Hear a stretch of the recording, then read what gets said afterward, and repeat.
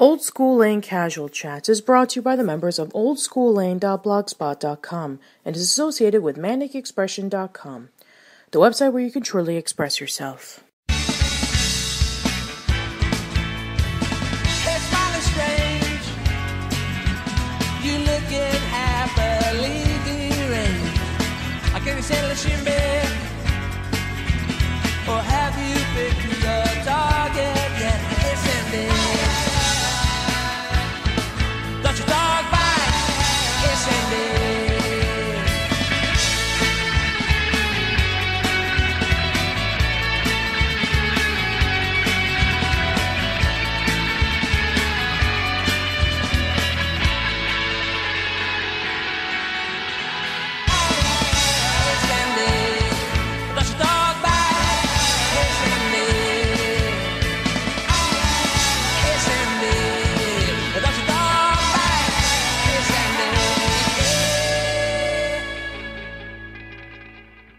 Welcome aboard to this week's episode of Casual Chats.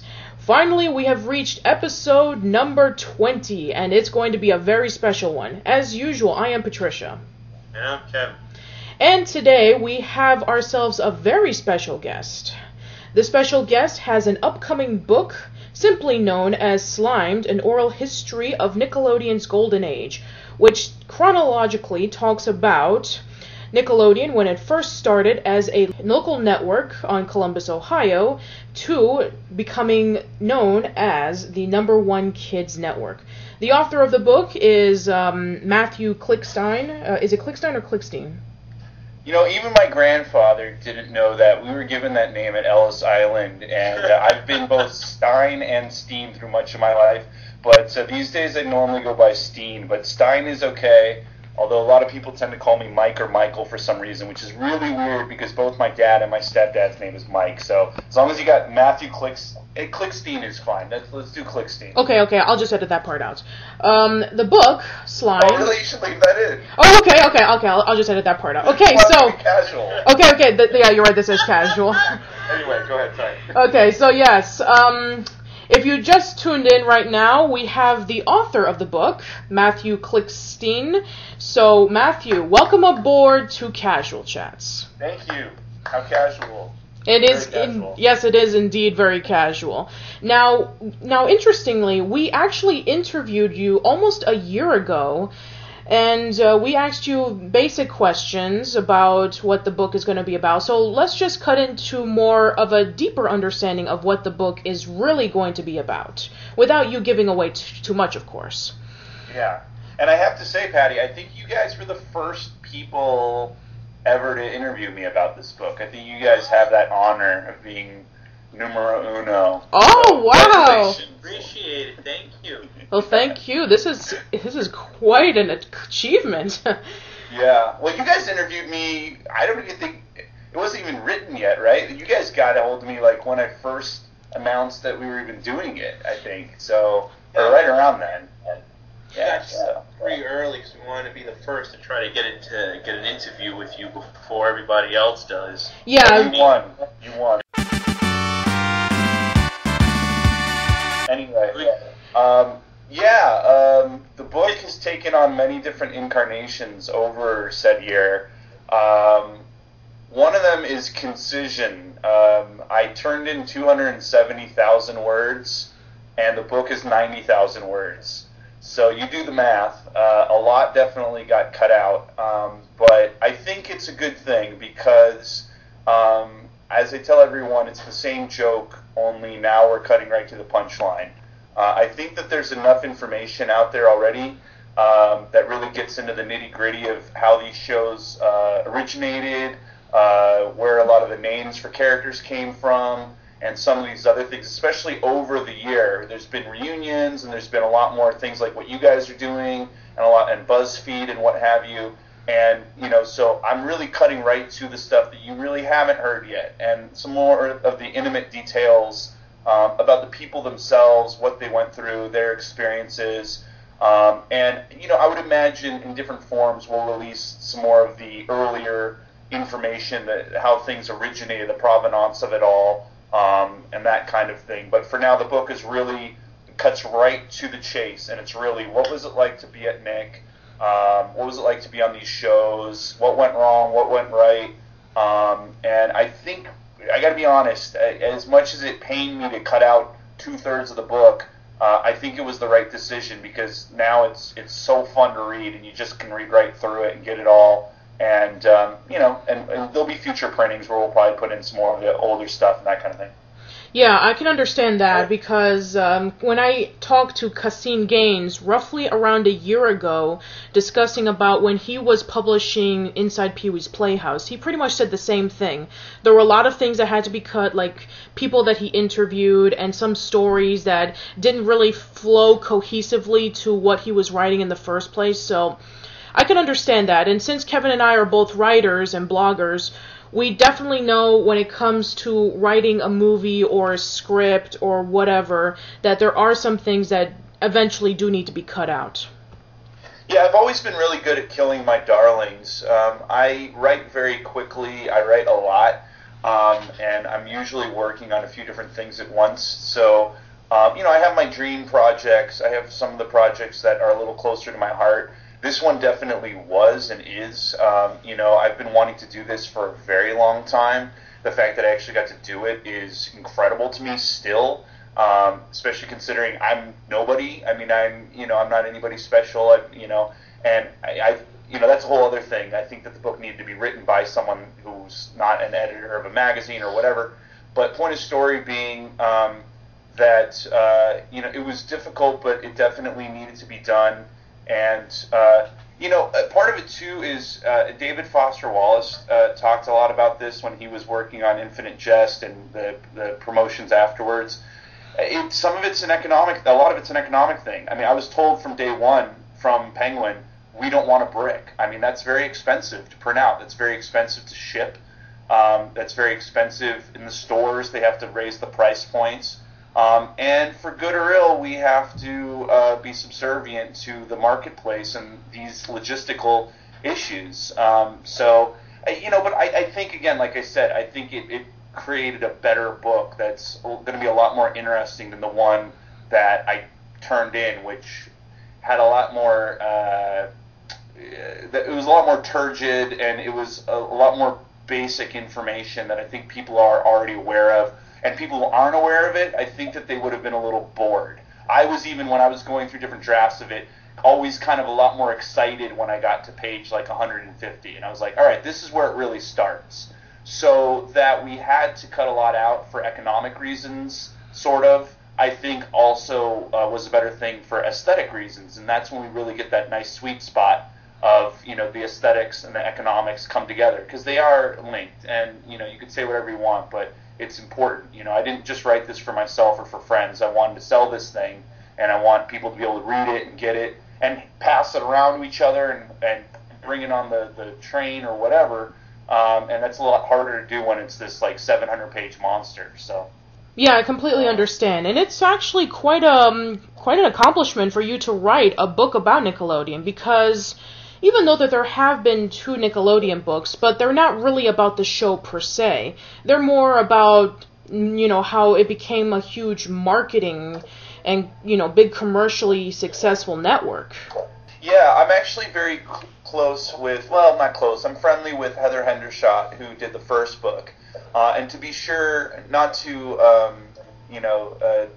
degrade what they did or anything like that, both books were very helpful, especially Heather's in my initial research. But they are both academic texts. In fact, Heather's, which is Nickelodeon Nation, and I think everyone should get it and read it. It's a great book. It's fantastic. Is literally a collection of essays, of scholarly essays, written, many of them by professors. Heather herself is a professor.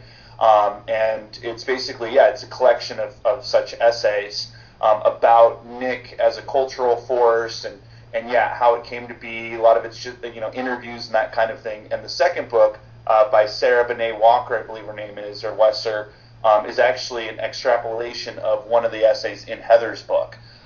They're both great. I particularly like Nickelodeon Nation, but they're academic texts, and they were meant for an academic, arena for classes on TV and media and that kind of thing. And again, I don't mean to say that they're not great books. They are. But the Nickelodeon book that I'm doing and that I worked on is really for a mainstream audience. I think people will be able to read this who didn't watch these shows, who didn't grow up on these shows, who might not know that much about them, just because a lot of what these people had to say to me is very universal. A lot of it's very funny, a lot of it's very sad, and I think that there's a really good narrative arc, a good, ABC storyline going on, and subtext, context. It almost reads like a novel, I have to say. I mean, and I think that's why we also, we might be seeing a film adaptation sooner than later. I don't know, because there's a real story there. This is not an academic text. This is not just for people who know about Nickelodeon. This is someone you can read it and just say, wow, that was a good story with some great characters. Yeah, definitely. I definitely agree. I actually have a question to ask, Matt, if you don't mind. Just when you were saying about a film adaptation, as you know, they were trying to get, before Disney had owned Doug, they were trying to make a Doug movie and a Ren and Stimpy movie. And I've always wanted to ask this to a fellow Nickelodeon fan, because I get different answers. What would you think? I mean, it's off topic, but how would you feel if they were to make? And I'm not talking about Disney stuff. I'm talking about Nickelodeon at the time. How would you feel, or how do you think it would be if they actually did go forward to make a Ren and Stimpy movie and a Doug movie? Well, those are two very different questions, but good ones. I never really thought about it before. John Kricfalusi and Bob Camp, in particular, brought up the Ren and Stimpy movies. That was definitely a very real thing at one point. They were ready to go, but that unfortunately happened when the calamity occurred that I'm sure most of your listeners know about and is discussed very much in the book. And there's even a whole other book just about Ren and Stimpy that Thad did. We can't forget Son of Stimpy. Yes. With Stinky the Fart. Yes, I do remember. I mean, that was technically an hour. I mean, that was a two-parter. Yeah. And I mean, I think that it went really well. I think if they had added in one or two other little elements, that could have been a full film. We've seen South Park be able to pull that off too with Imagination Land. I mean, that's basically a film. That was I think that was 3 or 4 episodes. Yes. And they did that a couple times. With Satan and Saddam Hussein, and they've done a few of those even on South Park, and it works. I think it can be done with an animated show like Ren and Stimpy or Doug, because they're basically short films, and I think that that's something that we're not seeing as much anymore. With television in general, specifically animation, where now it is more of just gag, and then the show's over.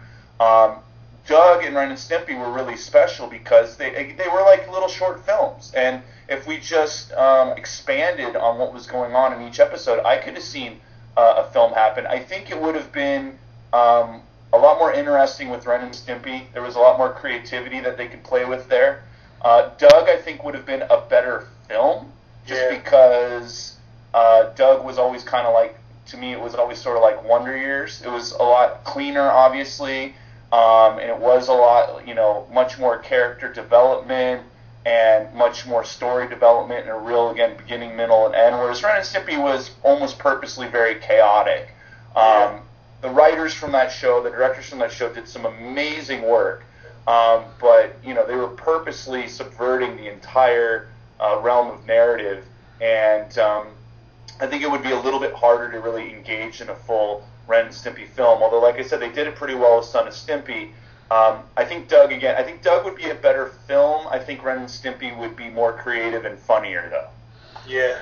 Yeah, I think so too. And also another movie that almost was to be one, but it never did, was there was going to be an Adventures of Pete and Pete movie, and then Will McRobb and Chris Viscardi decided to do Snow Day instead. That's actually a really interesting story. I'm actually not too familiar with what's been reported on the background of that, but what Will, Chris, Albie Hecht, and some of the other executives and people at Nick told me was that Snow Day was actually supposed to be basically the Pete and Pete movie. And if you watch it close enough, you can really see that the character dynamics between the brother and the sister, there's a real Pete and Pete element there. And that it was originally going to be the Pete and Pete movie, but was obviously greatly changed for a number of reasons. Actors had, aged. It took a lot longer in what we know as development hell for the movie to actually get made. There were decisions being made by the studio. The studio itself changed a lot to sublimate it a little bit. Even Will and Chris both admitted to me that they're proud of the film, they like the film, but if it could have been a little bit more of their original vision, it would have been to them a little better, and we would have definitely seen it be more of a Pete and Pete movie, as they both told me.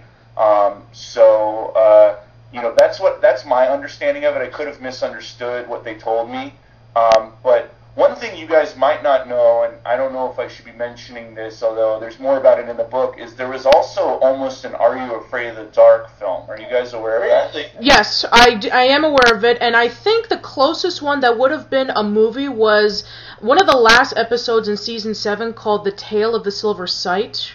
Well, and Cutter's Treasure was a two-parter. Yeah, Cutter's Treasure. That was another. Released it as a DVD or VHS. Was it? I don't even think DVD was out yet. No. And I had a chance to talk to Charles S. Dutton. He was amazing. And he was so happy to talk about it. He really got a lot out of that. It was really one of his favorite projects he ever did. And he was so elated to be able to do something a little different and to be kind of a villain. And really had a lot of fun with it. And he felt the production value and that kind of thing really stood up to some of the films that he was in. I mean, he was in these big films like Rudy and David Fincher's Alien 3.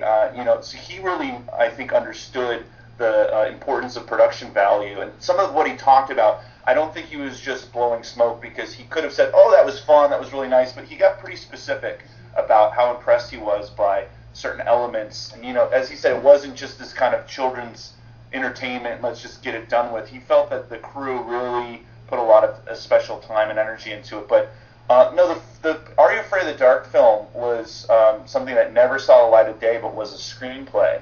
And it was actually going to involve the Boogeyman and Sardou. And it sounded really scary, actually, from what DJ McHale, the creator, told me. Unfortunately, one of the reasons they couldn't make it, and I hate to say it, this seems true even still today, was there was no possibility of doing that kind of a genre where it was not quite really scary, but it was not necessarily for kids. Like, he wanted it to be really, really spooky. He wanted it to really scare kids. And unfortunately then, and I'd say probably a little bit now, if you're going to make a movie for kids, you can't really scare them. So he kind of ran into this difficult place of, he didn't want it to be Scooby-Doo. He didn't want it to be too silly. He wanted it to be pretty scary. He wanted it to be scary for kids. And Nickelodeon and Paramount said, no, we're not going to scare kids. We're not going to do it. And so he never got to make it. And what's sad is he told me he had just reread the script recently, and he said it's really good. And I believe him, because he's an amazing writer. He's actually doing a lot of young adult novels now, like Morpheus and a few others. I forget the names of them. He just released a new one that he's on tour with right now, actually. So. Yeah, Kevin and I, we interviewed DJ a couple of months ago, and he did tell us about that. But we never knew about this upcoming movie. That would have been really interesting, especially at a time when Goosebumps was a huge popular craze. Yeah, it was. It was really difficult for him, and it's sad. A few, not to speak poorly of Nickelodeon now or then. I did hear this story a few times from some of the creators of these shows, where a few of them had ideas for films, a few of them had ideas for what else could happen. I'm sure you and your listeners know that Jim loves Nickelodeon. He loved his experience there. Jim Jenkins I'm talking about now, but he definitely was disappointed when things ended the way that they did. And, there wasn't anything negative that happened like with Ren and Stimpy. It was just, they were moving on. And he really felt strongly that he had more to tell in the story of Doug. And although things changed drastically with the Disney version, including Billy West departing, which is really a shame, every show creator had more that they could have told and more that they wanted to do. and movie ideas, and it was sad to hear that they weren't really able to do that, and especially with the live action shows, because let's be honest, we'll never see those because the actors are all 35 now, Unless they reboot it. Well, yeah, I really hope they don't, though, because that would be. I mean, I think that was what was special about these shows, where the actors were so singular. No one looks like Danny Tamborelli or Michael Morona or Allison Finelli, and they still so much look exactly like they did then, even though it's 10 or 20 years later. What was special about Nickelodeon, especially some of their earlier shows, even like You Can't Do That on Television. Yes. And we talk a lot about this in the book. I'm sure, as you guys know, it was, and that's why I feel like it needed to be written by an average person, a regular quote-unquote kid. That's what the network was for. It was these people that were almost pulled off the street. They were just these regular kids. Many of them had never acted before. Many of them would never act again. And they looked like your friends from school. They had pimples. They had braces. They were fat. They were cross-eyed.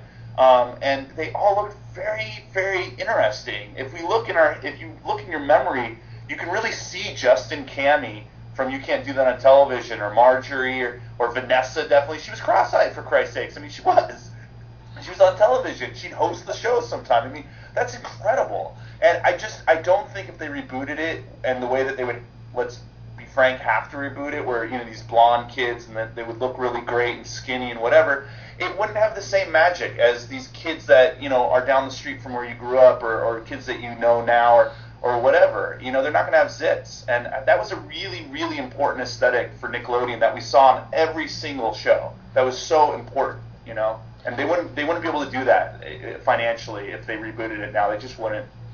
Yeah, there were a couple of exceptions when I did talk about a couple of shows that I might be possible to see remade, but yeah, there are a couple of shows that should never even be touched, because you can never get that same spark that you got the first time, especially nowadays when everything is completely different, and everything continues to change over time. Yeah, I actually, the metaphor I use for Nickelodeon then and now, when people bring it up and they say, well, what's Nickelodeon doing now, or what's happened to Nickelodeon, or so forth, is I say, look, it's like going to your favorite Italian restaurant that you used to go to as a kid 20 years later, and now they sell Chinese food, or vice versa. It's the same building, it's the same channel, but, it's completely different personnel, it's completely different shows, it's completely different sensibilities, and I really did my best, and I think I succeeded at being as objective as possible in the book. I mean, the whole last chapter is kind of, how did Nickelodeon change from then to now?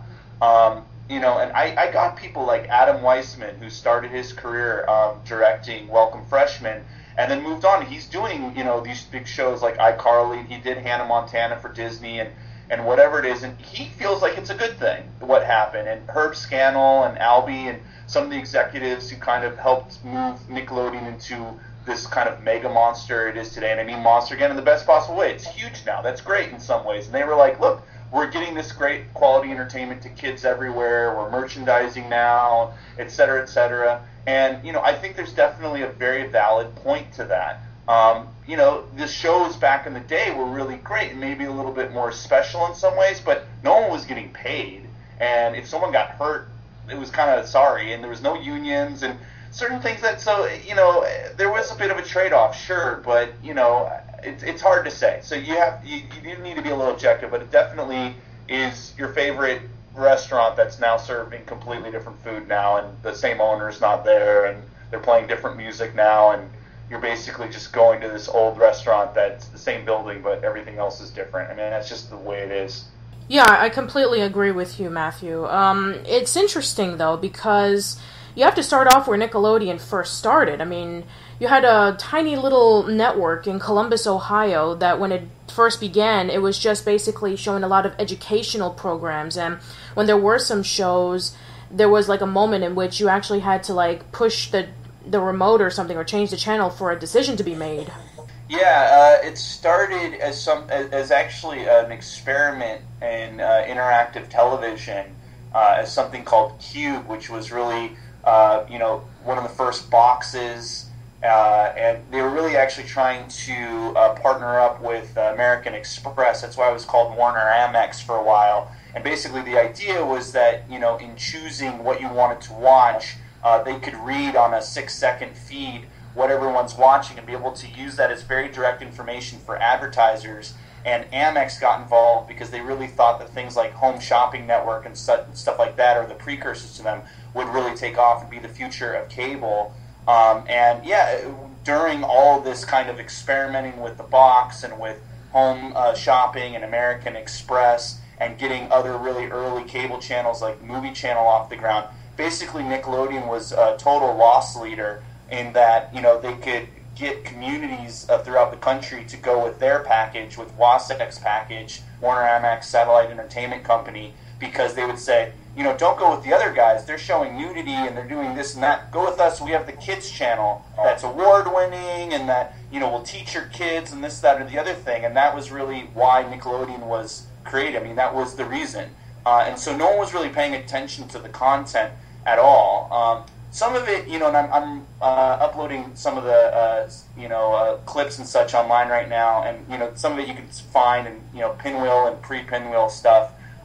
It's kind of interesting to watch now, but yeah, it definitely, kids didn't like it then. They really didn't. It was for babies. It was for little kids, and they didn't want to watch it. So, and unfortunately, no one at Wasatch really seemed to care because it was doing what it was supposed to do, which was getting communities to purchase their package. So no one was really kind of minding the store and saying, well, let's actually make something that kids would like rather than just something that will sell the rest of these channels because we have the quote-unquote kids channel. Yeah, I could definitely understand that since this was the early 80s and you had a lot of cartoons that came out during that time, and then when you had a channel like Nickelodeon, which was featuring a lot of educational programs and a lot of acquired cartoons and TV shows, and some of the original content, it didn't really hit. Like, for example, even though that, let's just say a show like Livewire, even though it was popular, I mean, it was just nothing more than a talk show. And then, of course, later on, you would have other programs that got really low ratings, almost at the point where the network was pretty much bankrupt and it was almost about to be shut down. Is it true that at one point it was actually going to be, completely being pulled out of the plug because it was dubbed as the worst network on television? Yeah, it's funny, when I talk to the executives who were involved in it in those earliest stages, and be sure, Patricia, we're going back to mid-70s. I mean, we're going back to 77, and so, this was even before the early 80s. Early 80s, things are at least picking up a little bit, and this is when Jerry and they got involved in 83, it definitely was at a point where they just were done putting any money into it at all. And this is also when we had the split off where they were getting more involved with MTV, because there was a lot of the same people there, and the money was just being kind of passed around, and everything was going to MTV, which was another thing that was hard, because that comes out in 1981. So suddenly, the entire budget is basically going to everything except for Nickelodeon. MTV was a success sort of right away, but when I had discussions with some of those early executives, they do keep bringing up that, money or no, Nickelodeon was winning all these awards and was also making a really big headway with things like ACT, which is an acronym whose name I can't remember right now, but it's something like Association for Children's Television or something. Yeah. Where it was people working, Peggy Charon and those kinds of folks working to try to make children's television better. And they loved Nickelodeon because they felt that Nickelodeon was at least attempting to do that, and they liked especially the fact that Nickelodeon didn't show commercials yet. Nickelodeon was maybe not doing very well money-wise, but it was definitely in the headlines and winning a lot of awards and being praised for what it was doing. So I think it was being kept afloat for that reason. But yeah, they definitely were pulling money from it. And when all the MTV stuff was going on and the stuff with Viacom taking over in, I believe, 85, that was when, they had to bring in this ragtag team of Jerry Laybourne and Fred Seibert, Alan Goodman, Jeffrey Darby, Scott Webb, and a few of the others who basically just got together at Jerry's house and said, okay, let's start from scratch. They almost changed the entire name of the network and said, what are we going to do to make this actually work? And I'm sure you've heard it. There's been many articles written, it's the whole legend of from worst to first in 6 months, and that's exactly what they did without any more money and without any new programming. It was just literally how they repackaged everything, and how they started using promos, how they started doing scheduling. I mean, part of the problem with Nickelodeon in the earliest days, they weren't even letting kids or parents know when certain things were on. You had to just sort of guess. You know, this show would be on Tuesday night, and then next week it would be on Wednesday night.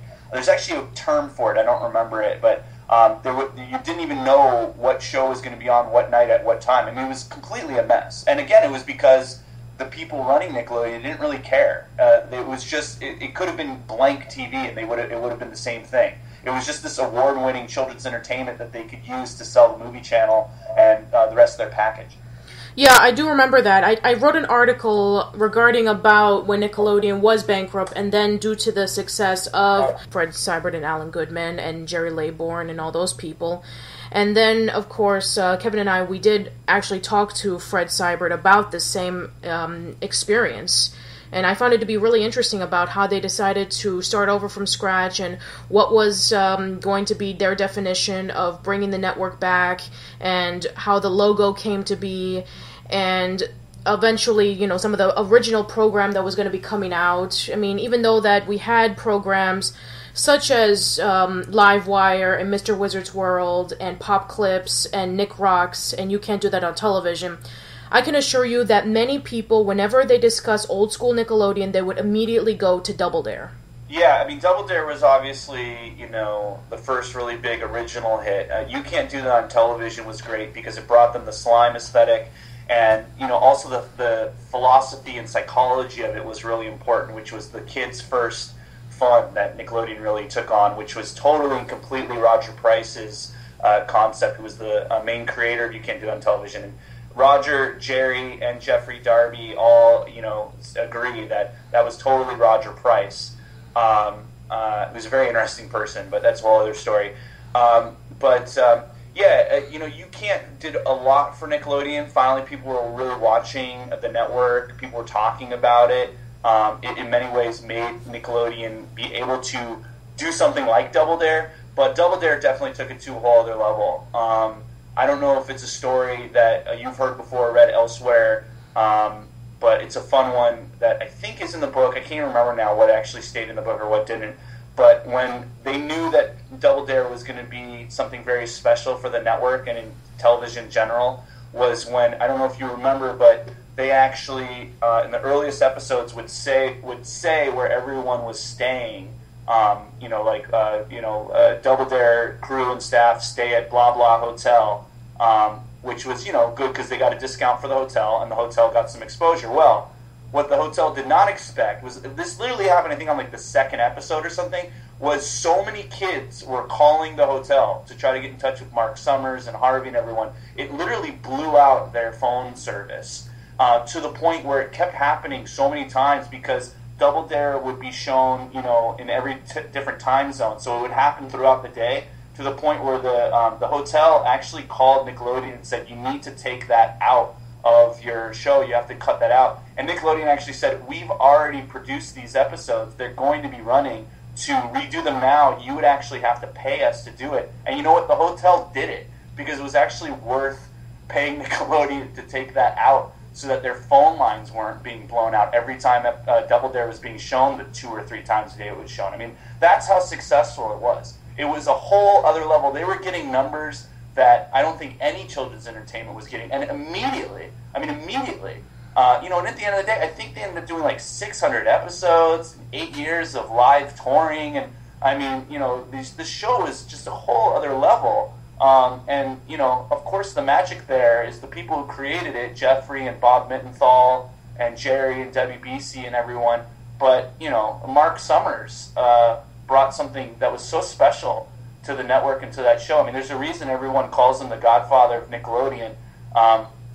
Plus his dynamic with Harvey and Robin was also something that I think a lot of kids tuned into, that parents liked watching.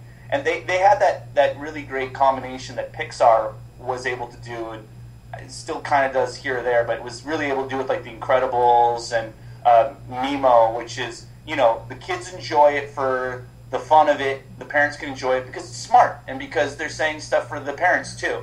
Mark and Robin and Harvey were making jokes the parents got, and the kids were loving it because they were all laughing and that there was slime. So everyone wins. Yeah, it definitely reminds me of an interview that Gabor Chupo did regarding about Rugrats.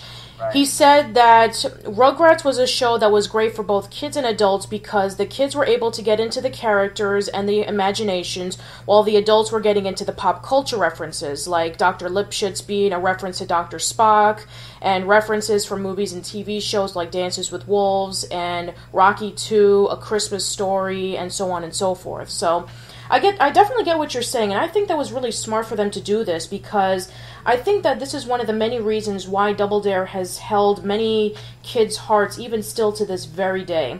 And I don't think that a lot of game shows, either based on Nickelodeon or any other kids' game show that featured in other channels, were able to replicate. Sure, you can be able to make a game show that looked cool and had neat prizes, but I think the dynamic was that the game show hosts really brought it in, which is why, I mean, I don't know of how you feel about this, because, I don't want to put you under the bus, but I did a podcast recently, and we were talking about how around the 80s, after Mark Summers did Double Dare, and then you had a lot of game shows such as Think Fast, Make the Grade, and Get the Picture.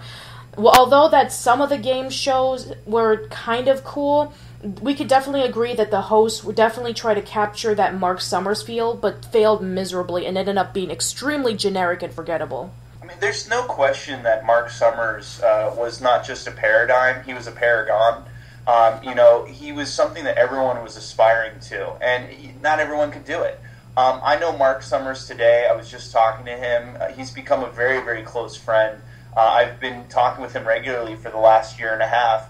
And as I've said from day one, you would think, excuse my French, but that a game show host would be a total douchebag. And from moment one, from the first time I called him, before I had a book deal, before I had anything, when I was still just this, idiot kid who was calling out of the blue just to see if I could talk to the Mark Summers, he immediately said yes. And he's, I don't want people to start bugging him or calling or anything, but, and he jokes about this. He says yes to everything. He wants to talk to everybody. He wants to be involved in everything. He has so much energy. It's amazing. He's in his 60s now.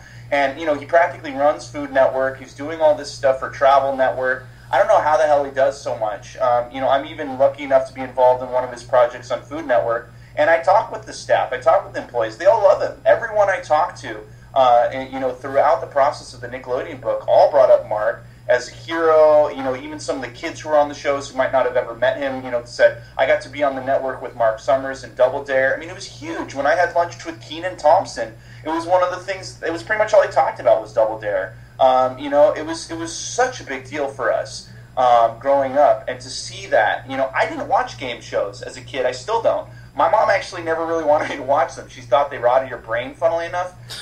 So I didn't really watch game shows then or now. But I watched Double Dare. And I watched Double Dare because of Mark. And I watched Double Dare because of Harvey and Robin and Alan Silverberg and the slime and the obstacle courses and the physical challenges. The way they built that show, the way they structured the show, again, was very smart because, you kind of had to watch the whole episode to get all the fun. Even if you didn't particularly care for the questions and answer section, you still watched it because you wanted to see the physical challenges. Plus, again, Mark is so funny, and, I spoke to some of the writers of the show, like Alan and others, who are smart people, are funny people. They're still doing stuff today. They've written for other shows like King of the Hill and Doug and other things. I mean, I think that was one of the special things about Nickelodeon at that time, too. Double Dare, elsewise, Pete and Pete's an amazing example. Every single person who was involved in it is doing so much stuff today. Books, movies, music, other television. There's very few people, at least on the camera side or the crew side of Nickelodeon, who aren't masters of the universe in the media world right now. I mean, almost everybody's doing stuff. So I think that was part of what was really special then too. It was a place for these young 20, 25-year-old filmmakers and artists and musicians and writers to really just go hog wild and have some fun. They weren't getting paid much, but they were able to kind of do whatever they wanted. And Nickelodeon let them do that. And I think that's why those shows were something that was really special. And unfortunately, we might not be able to really see that again, even on the internet or whatever, when allegedly that's happening a little bit more. Because, you know, at the end of the day, it's still being paid for by certain advertisers, or YouTube as an entity, or Google as an entity, which, you know, they're watching things, I would imagine, a little closer than Nickelodeon was at that time, which would basically people like Jerry and Jeffrey just saying, go and do whatever you want and make it fun. Yeah, I definitely agree, and I truly agree about Mark Summers. I interviewed him last year, and we talked a little bit about Double Dare, and I can tell you that the joy that he had when talking about it, it just felt so strong. The presence that he did when he talked about the fond memories of the show, and I can assure you that there are so many people who still, even to this day, still respect Mark Summers and still call him indeed the greatest game show host that Nickelodeon has ever had. And, you know, he was even nice enough. I have an autographed picture of him. It's hanging on my wall right now. And even though that, you know, I only talked to him just once, I mean, just that alone was an amazing experience that he was able to take the time to talk to me, as well as all the other dozens of people that Kevin and I got a hold of during the Nickelodeon tribute, you know, including you and Thad, who wrote the Ren and Stimpy book, and, you know, DJ, Mikhail, and a lot of the people. So, and also with Nickelodeon, you did bring up a really interesting point about it's just a bunch of young people who are able to be free and do what they please. I think that's what a lot of TV networks are missing out on even today, with people being able to express themselves, to be able to create something brand new and fresh and magical that nobody's ever seen before. And it just felt like their passion being spilled all over the screen. And I just feel that that kind of passion alone is what many people can see and they can be able to appreciate, as opposed to like some show that has a really beautiful girl or a man and they're just basically talking about a bunch of jokes that you heard a million times before, and then the setting is nice.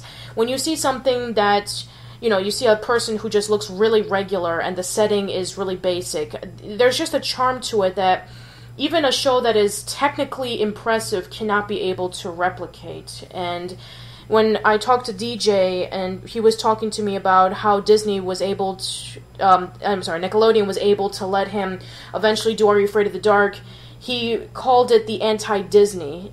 When Disney was basically like very safe for children, Nickelodeon was a lot more edgier. Yeah, that was actually a term that a lot of people I spoke to used. Pretty much all of the executives, all of the creative personnel use the phrase anti-Disney. Even some of the ones who you would expect wouldn't say that. Just because they might have ended up working on Disney then and now and that kind of thing. But yeah, and that's also really the arc, unfortunately. And this too is discussed in the book. And again, you know, not to impose any of my own homonyms here or anything like that, but at the end of the day, the narrative of Nickelodeon, and a couple people said this, I think Will McRobb is the person I end up attributing it to in the book, but the arc is going from anti-Disney to Disney, and that's really what happened with Nickelodeon. You know, in fact, and a few different people said this, you know, when you flip the channels now between Disney and Nick, it's hard to tell the difference. And before it was very easy to tell the difference, and I think that that's a good thing. You know, Disney had some shows that I enjoyed as a kid. I liked Under the Umbrella Tree. I liked Adventures in Wonderland. I liked watching some of the old Disney cartoons. They're great. I mean, it's fun to have a channel where you can watch those. But then, you know, I'd put on Nick and watch Salute Your Shorts and Double Dare. And, you know, I think it's really important to have that distinction. Now, yeah, I mean, I'll be perfectly honest. I don't really know what's necessarily on either of them anymore. I'm 31 years old. I don't watch, you know, children's television anymore.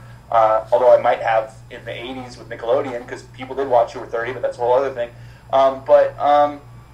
You know, if you flip back and forth now, or when I am looking over someone's shoulder or whatever, hearing what kids are watching, or, you know, friends of mine who teach, you know, kids, or friends of mine who even have kids or whatever, you know, they all bring that up. And a lot of the Nickelodeon people I spoke to brought it up. They said, you know, there's really no difference anymore. And they're almost following each other. There's even a lot of cross-promotional stuff, which I guess in some ways is a good thing. But the fact that you can have Disney stars at the Nick Kids Choice Awards is a little bit weird.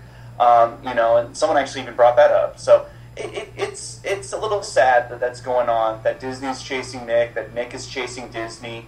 Because when that happens, you're not getting that kind of originality and spontaneity that they were getting back in the day, where they were intensely trying to do the opposite of what Disney was doing. Or even better, just doing their own thing and not worrying about it at all. So I think that's sad that we've lost that delineation. But we'll see. I mean, who knows? Yeah, definitely. And you know what? As time goes on, I think people are starting to see the difference, and I think that as time goes on, a new generation will come by and be able to change what we are associated with when it comes to entertainment.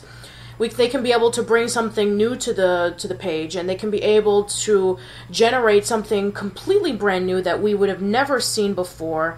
And whether it be on Disney or Nickelodeon or Cartoon Network or wherever, just as long as people can be able to dish out some ingenuity and creativity, I think that's what makes people come back. I mean, to some extent, when it comes to Nickelodeon, they're able to make new changes and twists to the old classics. Like, some people are saying, like, the new iteration of Ninja Turtles is the best one. Some people say that, Legend of Korra is just as good as Avatar: The Last Airbender. Some people are saying that some of the live-action shows are starting to get better, but not by much. And, you also have the Disney programs, and you also have the Cartoon Network programs, and then you have channels such as The Hub. So, yeah, I think that as time goes on, we will be able to see something new come into the table. Another thing that I really was noticing when it comes to Nickelodeon, sure, you have the shows that would be popular and the actors who are portraying it, but what really interested me the most was the promotions and the commercial stops. You know what I'm saying? Like, every time before, during, or after the show would end, you would see, like, an animation that would have, like, the classic doo-wop music and the animation, and a lot of it done by Joey Album, and I just find that to be really fascinating. When I did the Nickelodeon tribute, I first saw it, him doing an interview with Leonard Nimoy in Stand By Lights, Camera, Action, and then eventually later on he would be the main man responsible for doing a lot of the animations. So what made them decide to do those promotional ads, and out of all the music, especially since it was the 80s, doo-wop music?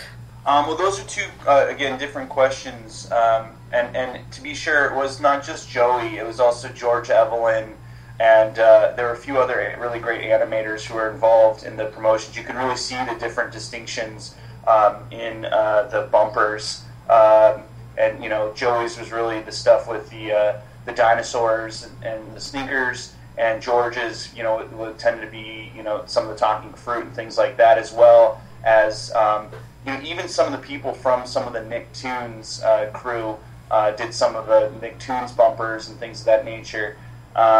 So there were a few people doing it. Joey is definitely one of the big ones. And as I'm sure you know, Joey actually has a new series of children's books that Fred Seibert's putting out now, which will be kind of cool. And of course, it's the dinosaur thing again. Yeah, Lucy the Dinosaur. I'm on Fred's page, and I see it constantly being advertised. So, yeah, I've been seeing that.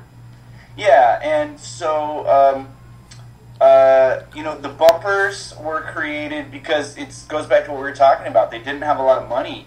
And some of the first things that they were really able to do was, Bob Pittman and some of the people at Viacom and MTV and that kind of thing were basically just saying, look, we're giving you just this amount of money, and you have to kind of do what you can with it. And so they had to take, reruns of Lassie and, these other kind of, a few other here or there little bric-a-brac shows and things, and do it the best they could with them. And what they did was they made those classic, amazing bumpers that we all remember of, Mr. Ed and Lassie Will Be Right Back. And even before, some of the animated stuff where they're just basically playing with, sort of the proto Nick at Night bumpers. And, those were so much fun.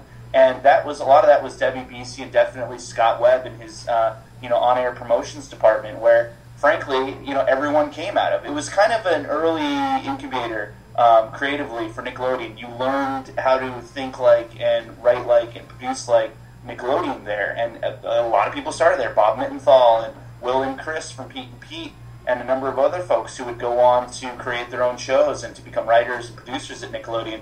They were starting off by making these short little bumpers, and they were really just having fun. All the pictures I've seen of the on-air promotions department, it looks like a bunch of, kids just, drinking and having fun on the rooftop and screwing around the offices and, those kinds of things. They were all so incredibly creative. And what they had to do was take very little and do something really big with it. And I think that was a big backbone to the whole from worst to first thing. Because, they took nothing and turned it into something, and something very special.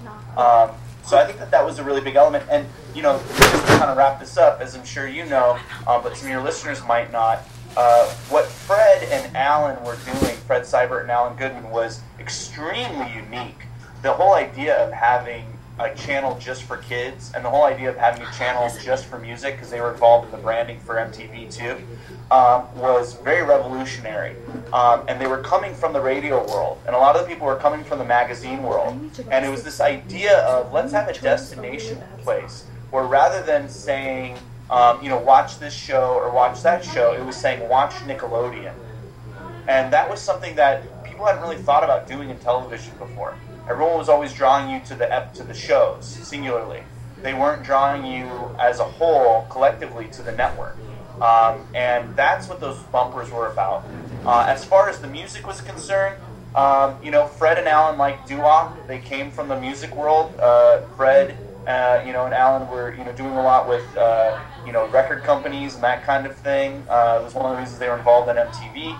And they just personally liked doo-wop. And they did some studies and things and found that little children liked the sound of doo-wop. It was also something that's very unique and special. When you watch like a Tim Burton movie a lot of the time, he plays with this really strange kind of, tropical jazz type music that is at once very familiar and lulling, but also very strange and weird because you don't hear it very often. You don't hear it in a lot of movies, like the music in Mars Attacks, for example. So I think it was something that really distinguished them. It was something that, again, was familiar, but that was also very interesting and new. Kids apparently liked that kind of sound. They liked that sound, and they felt that they were doing something that was, almost humanitarian in bringing, if you will, black culture to children, especially a lot of children who were from maybe a different culture. So those were a lot of the reasons that they did that. And they, a lot of it was just personal. They liked the sound of doo-wop. They still do. Fred and Alan are still really into doo-wop today. If you go to Fred's office at Frederator, he's got all these doo-wop records all over his office, his personal office. I mean, it's just, they happen to like. That was something that was, I think, really important also at Nickelodeon. It goes back to what I was talking about before about Nickelodeon and Jerry really let people kind of do what they want. And so a lot of them are just literally doing what they wanted. It was literally, hey, I like this music, I'm going to play it. Hey, I like this sound, I'm going to use it. Hey, I like the way that this animation looks, I'm going to use this. And Jerry and Nick said, sure, go for it. Let's see what you can do. And you know what? People liked it. It wasn't as much as creativity by committee. It was just these really smart people who said, I like this music, I'm going to play it. That sounds great. And to think that Nickelodeon started off so small and then eventually would generate a whole bunch of shows and movies, and then eventually have their own studios to film it all. And, even though that some people say that Nickelodeon is going downhill, you have to look at the fact that the network is still growing bigger and bigger, just to some extent. Well, exactly. That's something I definitely wanted to discuss in the book, which I did. I wanted it to be as objective as possible. Look, let's be honest. It's called, Oral History of Nickelodeon's Golden Age, which does obviously right there imply that this is not necessarily the Golden Age now. But, that's fine. I have friends at Nickelodeon right now, some of them pretty high up, and they're all very excited about the book. I'm sure a few of them have read it.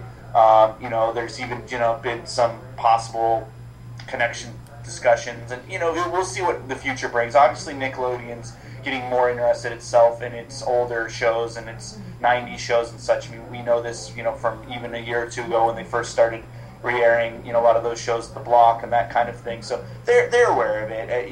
No one needs to pretend.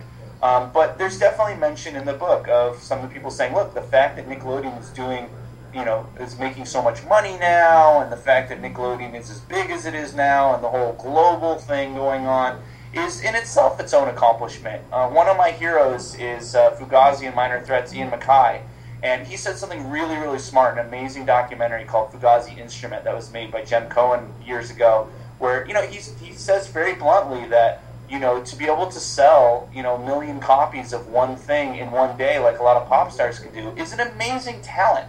It's an amazing accomplishment. It's not what he wants to do. It's not what Fugazi and Minor Threat were and are about.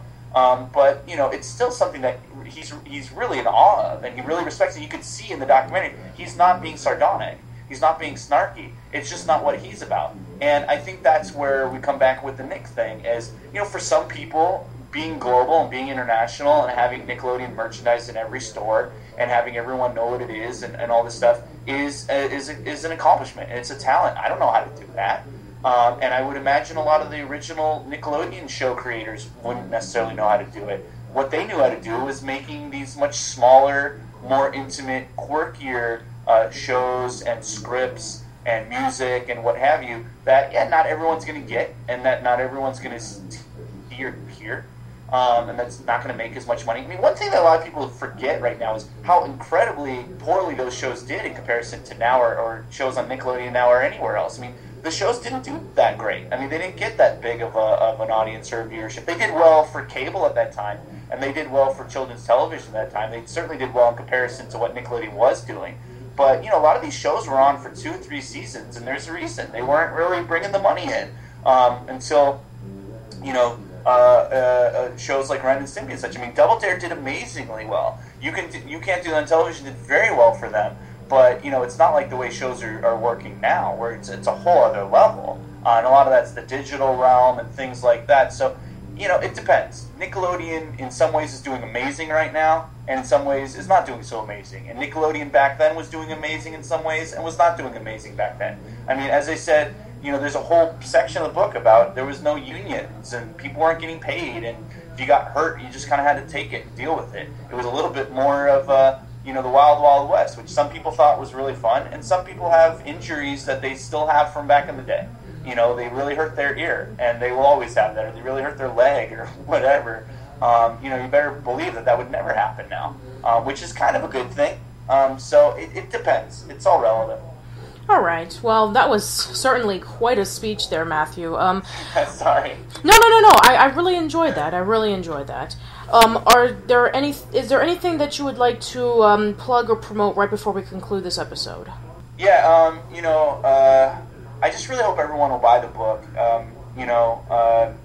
I think it's a shame, and again, I'll do my best to keep the short box really short, but the soapbox really short. But I think it's a shame that people aren't reading as much anymore, and I really even don't like the whole ebook thing. When you're reading a Kindle, when you're reading a tablet, people can't see what you're reading, and if you're on the subway, if you're at a coffee shop, people can't come up to you and engender a discussion about it, and you've met a new friend, or you're talking with someone about, wow, you're reading that too, or I didn't know that was out, and that in itself is something really great. And yeah, as the author, as a writer, as someone who's trying to make money doing this, I'm not coming from money myself. I hope this sells well. I hope this helps my career. It's not going to sell as many books either. And I think that ultimately hurts the authors. I think that ultimately hurts the publishers. I'm very happy that Kindle and Barnes & Noble and Amazon and such are involved in this project, and we'll be selling the ebooks, and that they're going to have the audiobooks and such. But buy the hardcover. It's really cool. Walk around with it, show people it. Talk about it with people. I both as a businessman, but as an artist and as someone who wants to see his work out there, and as someone who likes that medium, let's keep that alive. I think that's really important.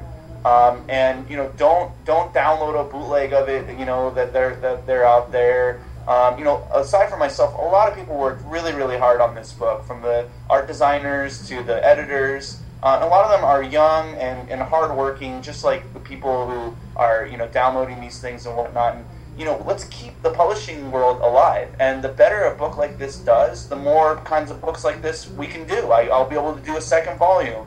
I'll be able to do books about other aspects of Nickelodeon or other things from our nostalgia-hood or childhood that people really like. I mean, that's how it works. If this does well, then we can do more. If it doesn't do well because people are downloading bootlegs or they're not reading it at all or whatever it might be, or just, scanning through it at the bookstore, then, leaving it there, we're not going to see more of this kind of stuff. And that would really be a shame. We'll end up with a world that only plutocrats can be creative because they'll be the only ones who could afford to make books or movies or whatever it might be. Let's keep it so that regular people can make art too and put it out there and make a living doing it. Because this was really, really, really hard. This was totally time-consuming for the last year. I could not have done this with another job or 2 part-time jobs. And my parents are not wealthy. I didn't have money going into this. Let's keep this alive. So please buy the book. Please buy other books. Keep books alive. Keep reading them. Keep buying them. And keep talking about them. It's really, really important. Even books about television like this one, as hypocritical as that might be. That's okay. I own a copy of Thad Komorowski's Sick Little Monkeys, the unauthorized Ren and Stimpy story, and I own a couple of books regarding about television and pop culture, so I completely understand what you're going at. Okay. So, once again, this has been Mathew Klickstein, and his book is Slimed. An oral history of Nickelodeon's golden age will be coming out in late September, and if you're interested in going to his book event, it is on Friday, September 27th, at the 92nd Street Y Performing Arts Educational Center in New York City. So once again, thank you so much, Mathew, for taking the time to be interviewing with us. Yeah, thank you. Thank you for having me. And this has been another episode of Casual Chats, and we hope to see you on the next one. So take care and have a good day.